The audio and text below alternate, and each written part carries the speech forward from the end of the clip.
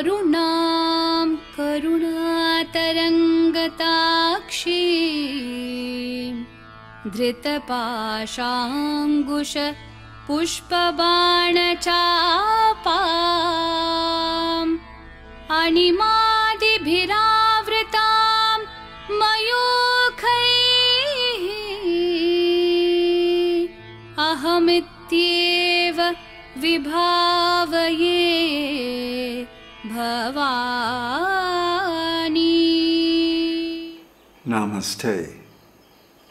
So today we have a few shorter names to go through, and then these are still part of the section on the goddess's blessings. Nāma 113, Bhāvanāgamyā. She is to be realized through the mind. Internal or mental worship, known as meditation, is referred to here.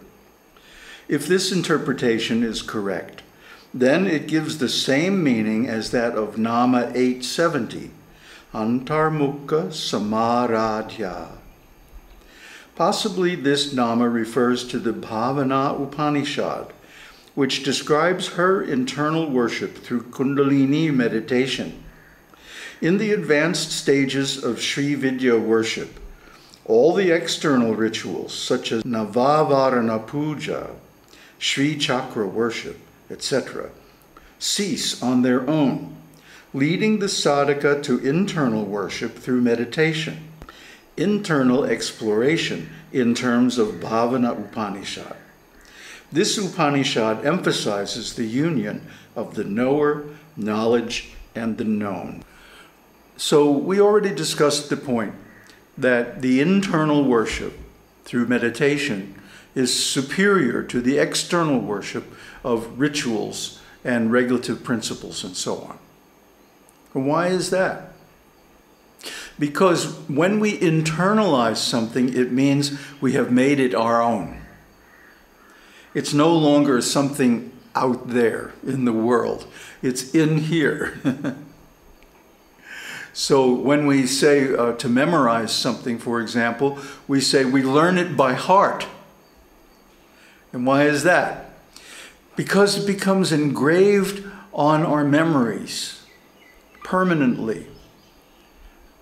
So we can recite without any reference to any external text. Now, the kuṇḍalinī meditation is not a yogic style of meditation where the kuṇḍalinī is raised by your will or by some exercise or breathing or something like that. No, that's still external. When the kuṇḍalinī is ready, she will arise spontaneously.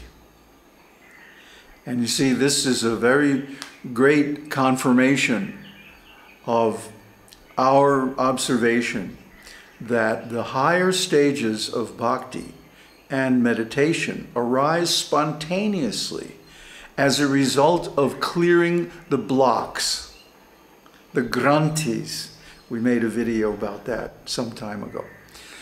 So if one does these methods devotedly over a long period of time, the blocks will be cleared, and when they're cleared, kuṇḍalinī will rise all by herself. She has plenty of intelligence and plenty of power. She doesn't need any help. The only thing we can do is get out of her way. She wants to unite with Shiva in Sahasrara. That's her goal. But at the same time, she has to recognize the karma that's piled up in the form of blockages. And these blockages are simply ego, desire, and attachments. So, this is my experience. When the meditative trance is maintained for a long time, and the attention is brought within, external desires are let go. Then, when everything is ready, everything is peaceful and settled, she will rise, and she'll give you Shaktipat, direct from Shakti. And finally, there's the union of the knower the known, and the knowledge. What's that? That's an ontological triple. Huh? The subject, the object, and the relationship. So the knower is the subject, the known is the object, and the knowing is the relationship between them. All three have to exist for there to be an experience, for there to be a creation or something happening. So when we have these three, when we discern these three, then it's time to realize that they are together one thing. This used to be our secret handshake when I had an ashram. You know, it was like 3 fingers in one. So this process of yoga, not the ego-driven or yoga that's powered by will, but the bhakti-driven devotion, which causes yoga automatically due to the attractiveness of the object of meditation. Now, there's nothing more attractive than the Universal Mother. She's the most beautiful. To continue, there is another interpretation for this nāma. Meditation is of 2 types. One is meditating with the help of mantra, and another is meditating with the meaning of mantra. For example, one can meditate by reciting Panchadashi mantra mentally. The second type is to understand and meditate on the mantra's meaning. The latter is considered much more powerful. The Śrī Vidyā attaches a lot of importance to guru. Therefore, one has to go by his or her guru's instructions. But the transition from external rituals to internal worship, meditation, is very important, without which she can never be realized.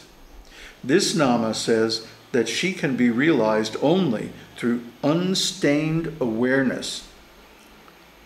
Unstained awareness means consciousness that is not polluted by identification with material objects such as the body and the mind, or desire, or a wrong sense of our relationship with the goddess.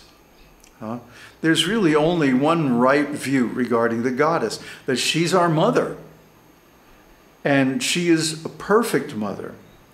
And she can rescue us from the ongoing distractions, the pains of material existence. She can take us out of this samsara. But to do that, we have to realize our oneness with her, that the knower, the known, and the knowing, the meditator, the object of meditation, and the meditation itself become one. Next, Nāma 114, Bhavāraṇya-kuṭhārikā. She axes the forest of samsara, transmigratory existence and suffering that arises because of indulgence in worldly activities like desire, attachment, love, and affection, causing bondage. Samsara is compared to a forest, and the suffering of material existence is compared to a forest fire. A forest consists of many trees. If one wants to clean a forest to prevent forest fire, he must cut each and every tree in the forest.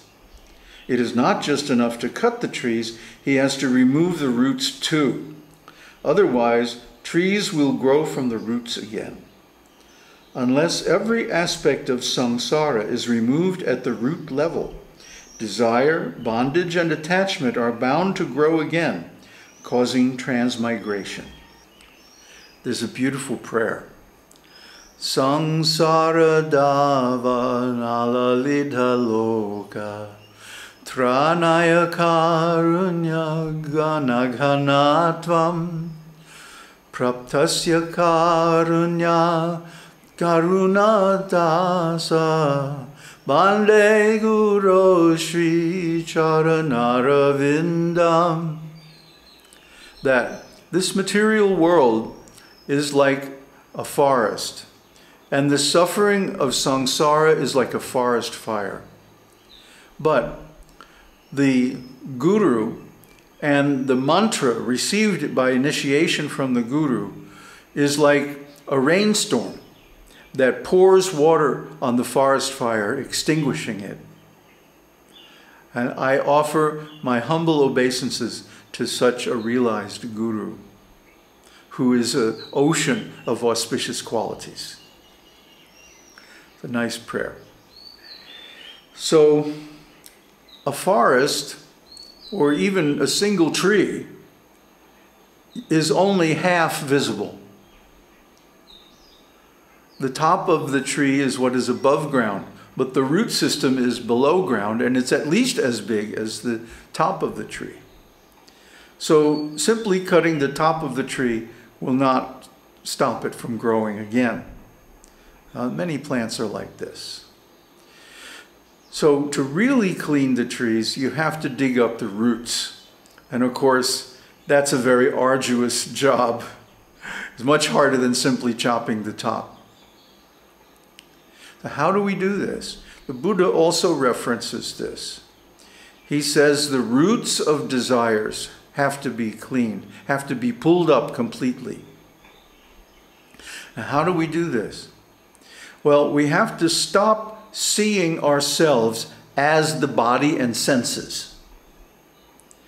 Because we're identified with the body and its senses, even if outwardly through some effort of will, again, the yogic point of view, still the roots remain, and they will grow back.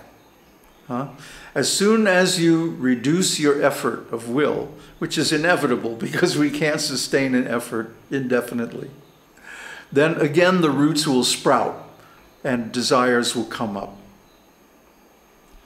So the only way to uproot all these things is to change our identification.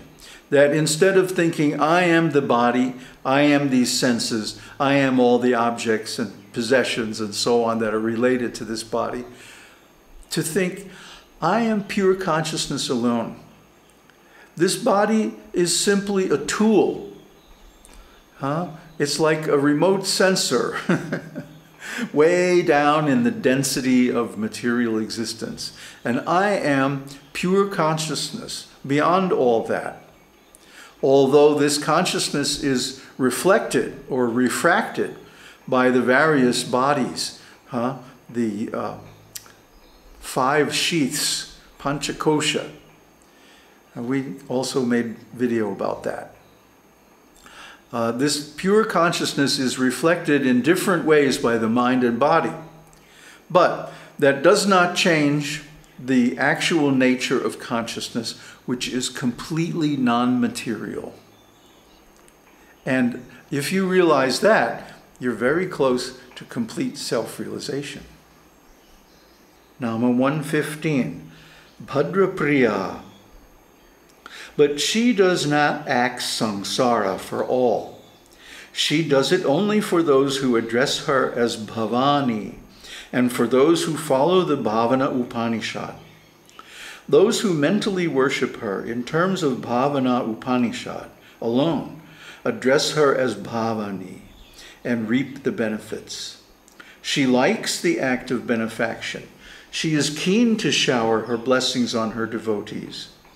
Devotees are those who try to attain her by any of the means discussed herein. The act of benediction is done by her sacred feet. So she likes to rescue us. She likes to relieve us from the suffering. She doesn't like to see us suffering, but we insist on it by being attached to this material world and clinging to the objects of desire. So what to do? Well, the Śrī Vidyā literature, and we have really introduced quite a few of those, especially the Śrī Devi Bhagavatam, Śrīmad Devi Bhagavatam. is full of all kinds of methods of worship, and especially internal meditations on her form, her nature and qualities and pastimes. So if one makes that a regular affair, to study the scriptures of the Śrī Vidyā and to worship her internally based on her qualities and pastimes, to chant her names, her many, many names in different mantra forms, then it's almost guaranteed that she will come and pull us out of this samsara. So this is the secret, It's an open secret. But the problem is people don't do it. People don't take the advice. People don't perform the worship the way it's described in the scriptures. They try to make up their own, or worse, they just imagine it and they neglect the actual performance of the rituals. The performance of the external rituals is the first step. That's karma yoga. And when it becomes internalized into an attitude of love toward the goddess, that's bhakti yoga. And then, when that internal worship reaches fruition and she appears in the inner eye, that is the beginning of Raja-yoga, or meditation. And that, of course, is the primary process for complete self-realization. Aum Tat Sat. Aum Shakti Aum.